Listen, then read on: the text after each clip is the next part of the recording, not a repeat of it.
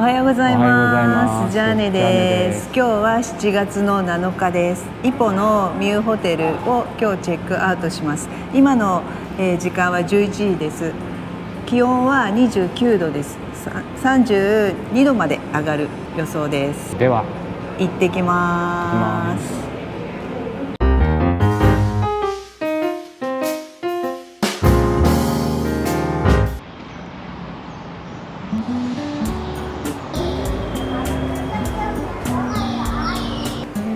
ここに引っ掛けていいよだから。これで入ることができたな。大丈夫でしたね。はい、行きましょう。5D、B、はい、D の 5D になります。ちょっと先頭にあるよ。よいしょ。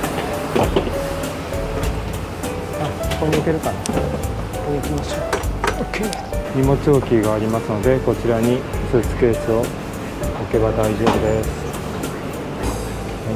はい、私たちは 5D、こちらになります。とりあえず置いて。いい車両です。先頭からちょっと見てみましょう。せっかくなんで、こちらになります。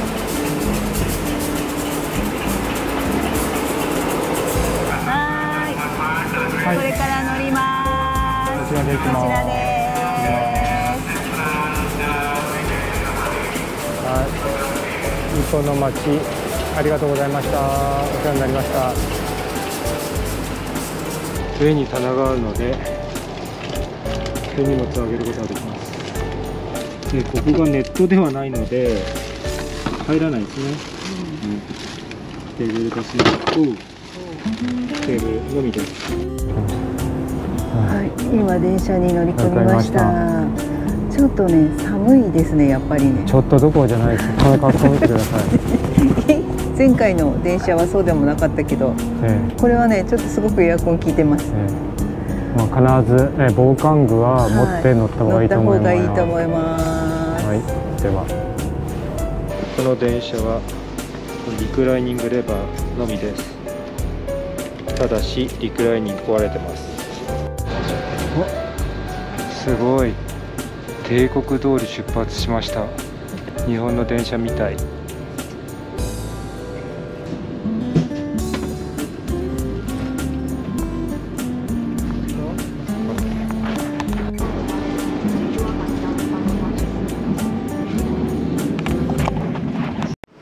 セールセンターの一つ前のクアラルンプール旧駅ですね、多分ね。こちらに着きました。私たちはホテルに行くにはこちらも近いのですね。セントラル前の旧駅で降りたという感じです。お世話になりました。今乗ってきた電車が来ま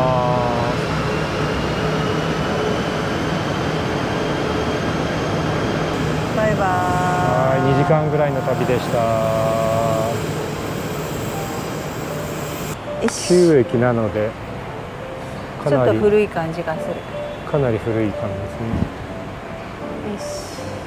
イポと同じ、イギリスの建築家さんが設計したと言われてます。外から見ないとわからないかな。わかんないけど。でも階段 B から出なさいって、はい、こちらから出てねって言われました。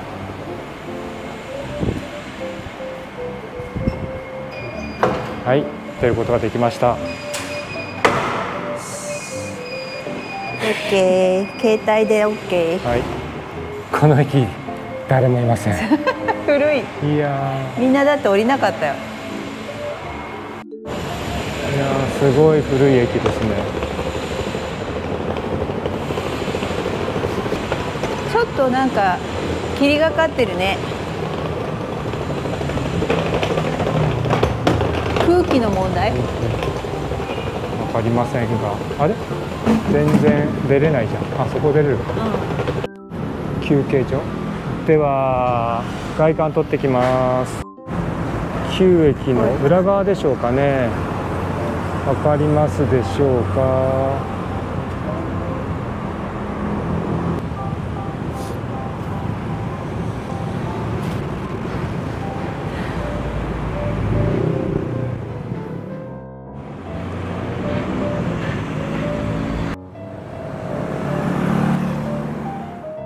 を渡ります。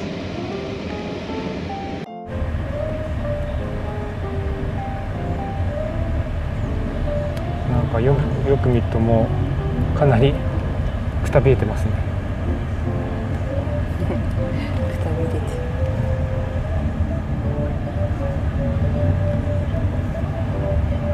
なかなか全貌は撮ることできないですね。こちらに見える銀行の方がですね、なんかメンテナンスが行き届いていて風格がありますね。綺麗です。クアラルンプールのホテルに着きました。STEG クアラルンプールホテルです。これリノベーションホテルなので、はい、結構新しいはずです。はずです。さあ入ってみましょう。よいしょ。ほらこの階段とか。あ、綺麗じゃん。最近の作りですね。すごいね。ここでウェイティングができます。ロビーです。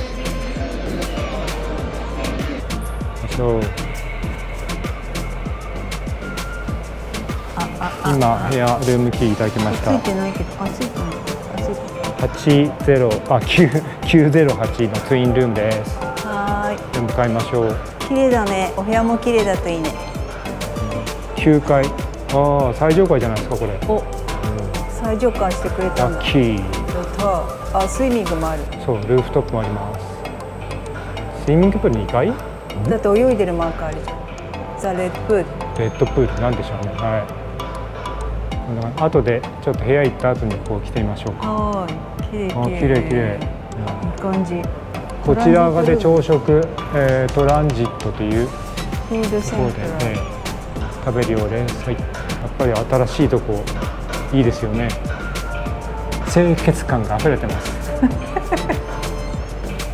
きますよ。はい。またさ、おしゃれ使っちゃうとさ、おしゃればっかりで。何階だっけ？9階。昔そういうセキュリティがなかったエレベーターも使ってるんでしょう。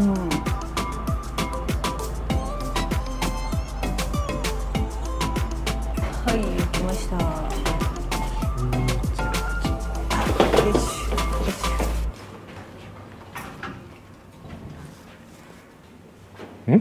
無言でいいんだよ。ここじゃないの？違うか。ありました。908号室です。908号室です。こういうとこまで。この辺ね、工事終わったばっかみたいで、なんか臭くなきゃいいね。よく拭き取られてないですね。甘いピンクのこんな感じ。そうですね。はい、感じのお部屋ですね。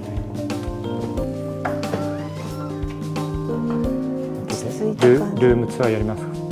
はい、では STEG ホテルクアラルンプールの説明をします。このお部屋は908号室ですね。一番上のお部屋かな。はい。で、入ってすぐ右側を見るとハンガーとセキュリティボックスがあります。そして下に使い捨てのスリッパがあります。でポットが置いてあって、こちらに、クリアのボトルがあるんですけれども、これは給湯室のところにもらってくるっていうように書いてあります。なんか資源、はい、ゴミを出さないようにという、ということですね。で下へ見てもらうとカップとあとコーヒーとお茶のセットがありますね。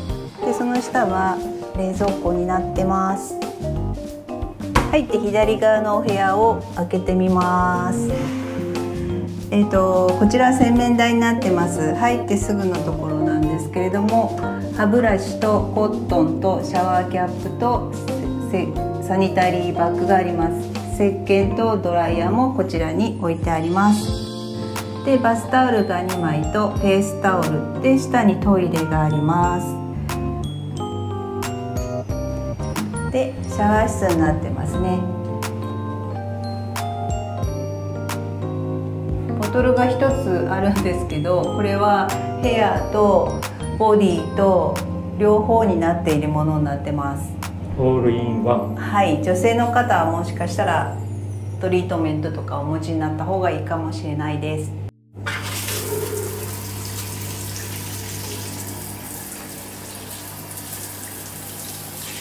はい。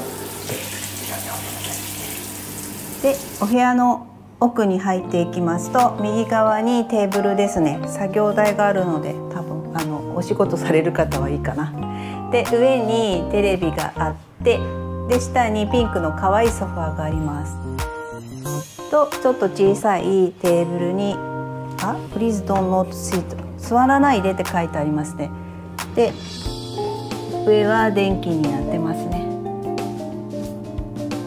マレーシアの電源はイギリスと同じタイプなので、イギリス仕様のアダプターを持ってくるのがいいでしょう。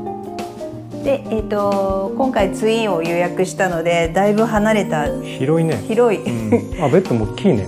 ベッドも大きい感じがする。はい。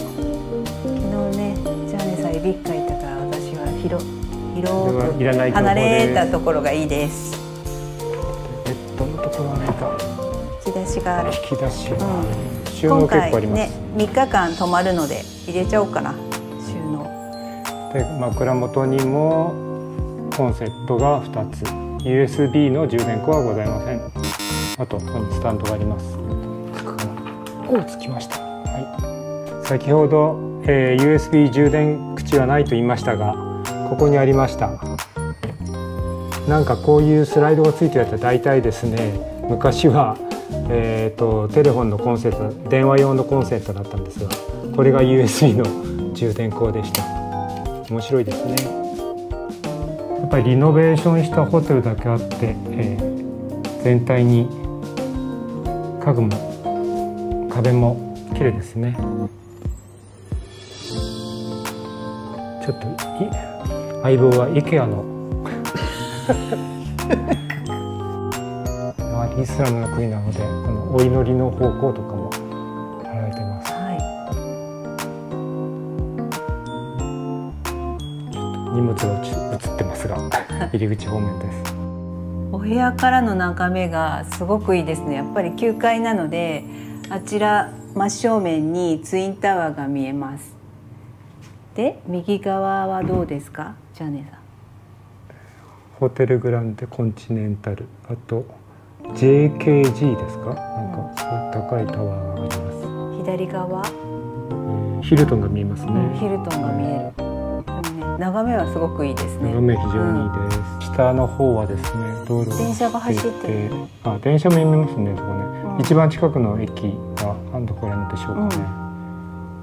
まだ乗ってないのでね、詳しく説明できません。とってもね、いい、なんか綺麗だし、家具もみんな。コーナーに、さっきのプラスチックの空ボトルをここに持ってきてお水を入れるみたいですね。そうですね。韓国製です。アルカラインウォーター。はい、OK。で、右側にアイロン台。反対側にもですね。ポットもあるじゃん、ポット。同じノーマルメーカーの給湯器があります。ポットがあります。こっちの方が綺麗といいね。2階はプールになってます。真っ赤なプールですね。だからレッドプールって書いてた。レッドプール。一応2階だけど屋外ですね。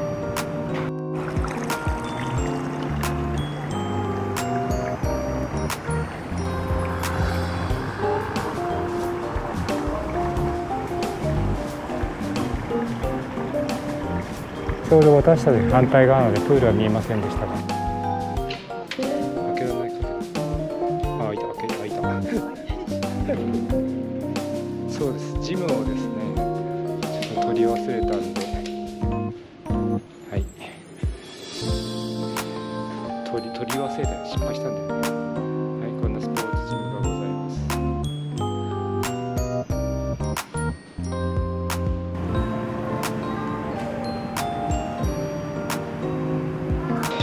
この上はなんかイベント会場というふうに言ってました。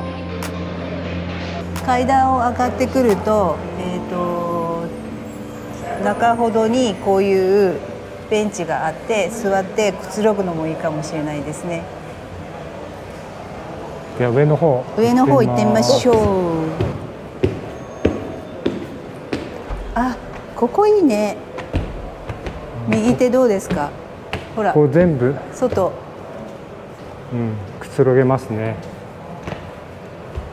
さあ階段上がってきました。奥の方にもこのようにくつろぎスペースがあって、うわーすげえ雨。やだな、どこも行けないじゃん。雨降ってきちゃったよ。くつろぎスペースがありますね。ずーっと奥まで行ってみましょうか。綺麗なホテルです。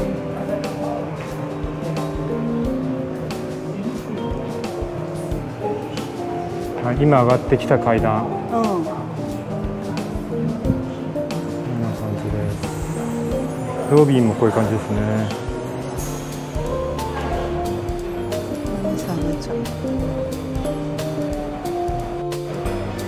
ちょっと中見てみます。何だろう。フルートセントラル。ちょっとしたパンとかありますね。こういうやつか。ずっとありそうな。あとカフェだね。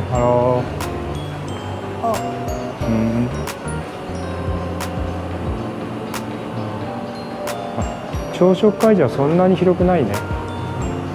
本当だ。大雨だったのでホテルの前のレストランに来ました。これがレモン&プラム。これはレモネード。レモネード。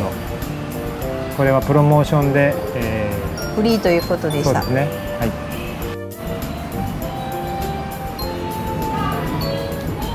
こっちは薄いです。レモネードは薄くて、プラムの方がめちゃ甘い。めちゃ甘い。雰囲気はいいよね。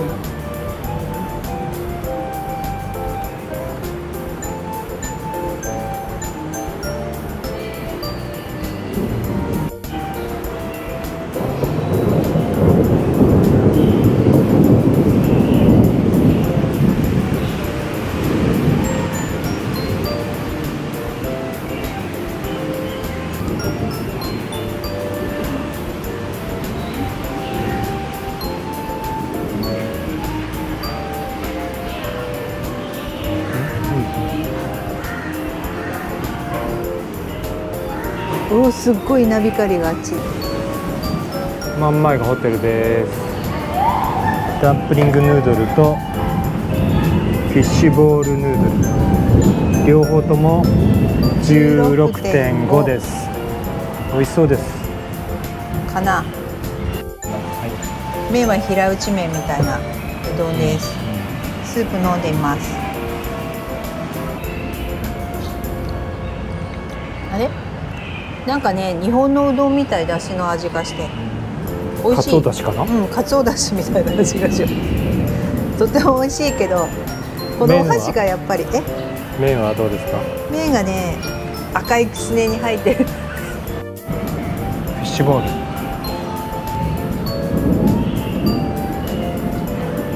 どうでした。これも日本のかまぼこの揚げたような感じがするので。フィッシュボールとか違う違う、本当に日本っぽいの。だから馴染みがあるはずなんですよ。あとこれも、これさ、日本のあれうどん、もしかして。わかりません。日本のうどんみたいだよ。食べてみます。そうですか。油揚げみたいな。これ日本の料理みたいな味なんだけど、ちょっと中華っぽい、うどんっていう感じがします。これをちょっと一口食べて。つかめない。これさ、つかめないよね。うちのお箸。ダンプリングヌードル。まずスープ。いただきます。かもしれない。かなり薄味の、まあ確かに日本の出汁みたいな。ね。でこれはこっちの方が薄いかもしれない。餃子ですかね。肉餃子です。ダンプリング。はい。でもニンニク風味があるよ。そっちは。ほら、ここにニンニクがある。ほら。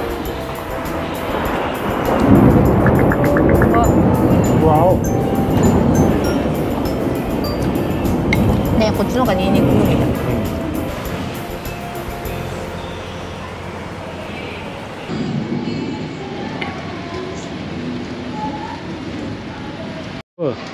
大雨でびしょびしょです。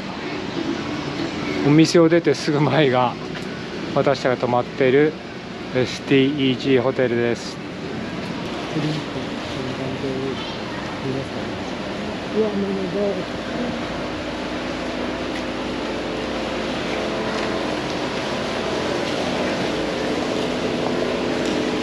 はい。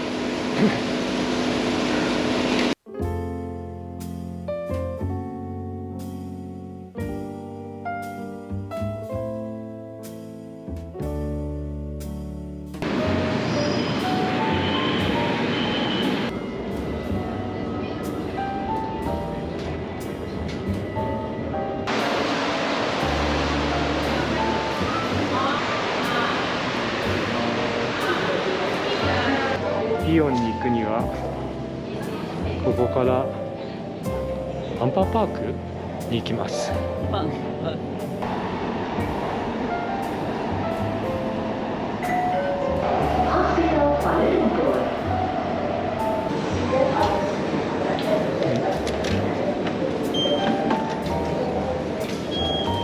出た。インターモールに来てみました。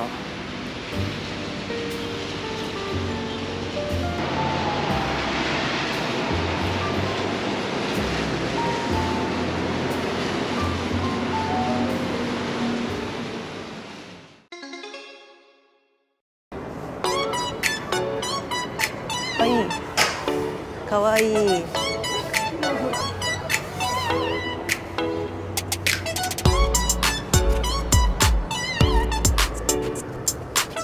ピンク色のモスクなのでピンクモスクって言われてるみたいです。でも名前はプトラジャヤっていうことですね。